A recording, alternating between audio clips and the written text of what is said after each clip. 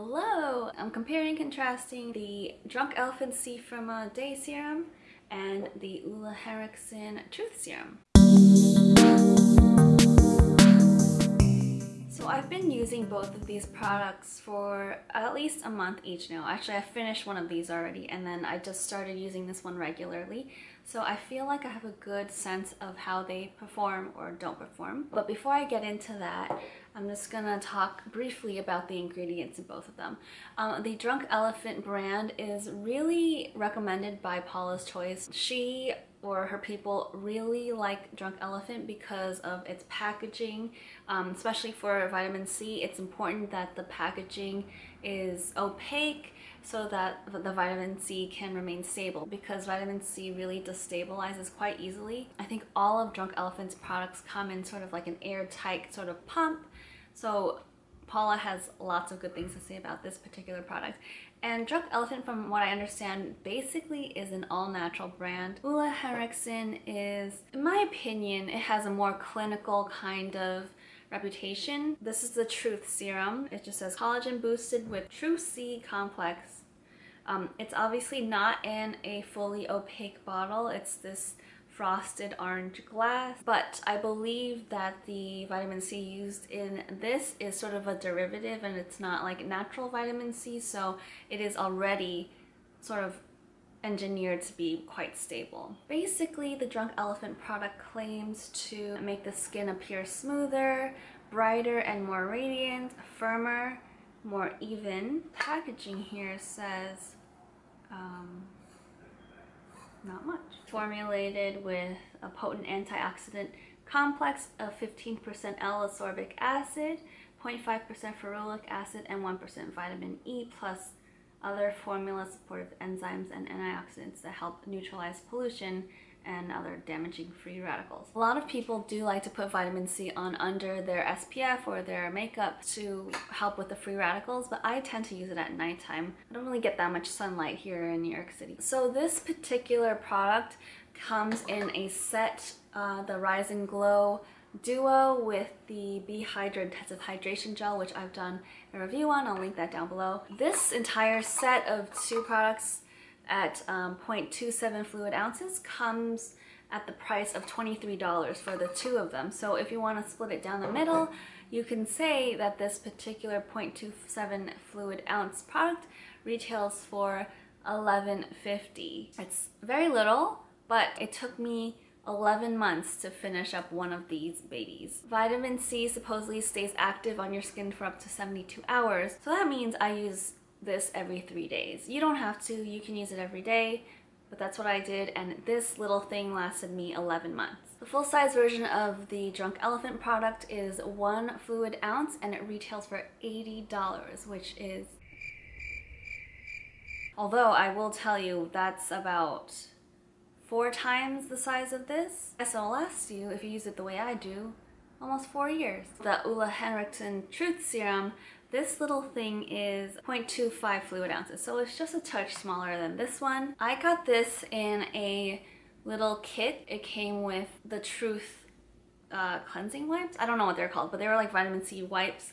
The two of them combined were $10, but it was like a special deal or something at Sephora. But this product does come in 3 different sizes. The 1 ounce version is $48, which already is a heck of a lot cheaper than the $80 price tag on the Drunk Elephant product. You can also get it at the 1.7 and 3.4 ounce sizes. I think the 1.7 is about $72 and 3.4 ounce is $128. I haven't been using this for a year yet. I just started using this about a little bit more than a month ago, I believe.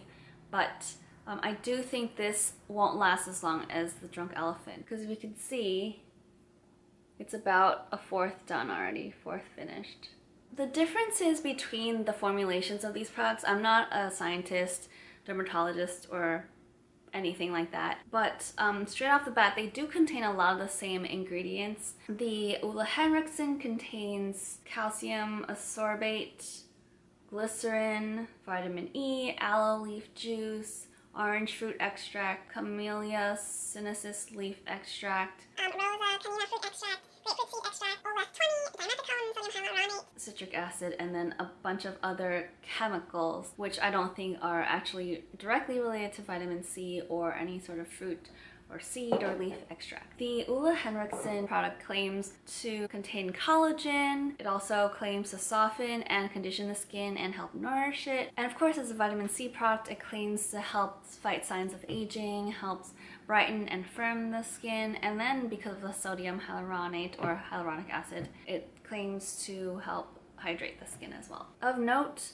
the Drunk Elephant product also contains sodium hyaluronate. So the main difference that I see in the two ingredients lists are that the Ole Henriksen product, the Truth Serum, does not contain ferulic acid and it contains dimethicone. If you look at the list of ingredients, of course the Drunk Elephant product, well, it claims to be sort of like a brand that uses clean ingredients. So the ingredients do seem a lot more natural, a lot more fruit, seed, leaf extracts, natural extracts. For me personally, I saw an immediate difference when I used the Drunk Elephant product. The next morning I woke up and my skin was so much more even. It was brighter and it just seemed like glowing. Of course, I used the Ole Henriksen product second, so maybe my skin had gotten used to the vitamin C going into it already.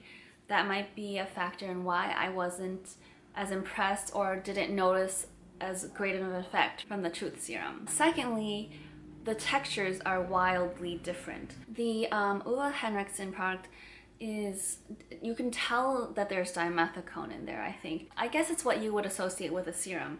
It's a little bit slimy, but it's very easy to spread. Goes on really evenly and things like that. The Drunk Elephant product is not that. I don't even really know how to describe the texture. It comes out quite oily, but then as you pat it into skin, it becomes sticky.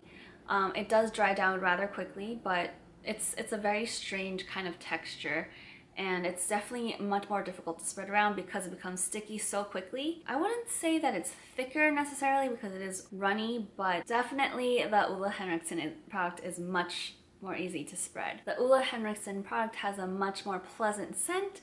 It smells of orange creamsicle, whereas the Drunk Elephant one smells like pumpkin, which it does contain. It smells like pumpkins to me with a bit of orange in it. To others, it smells like burnt hot dogs.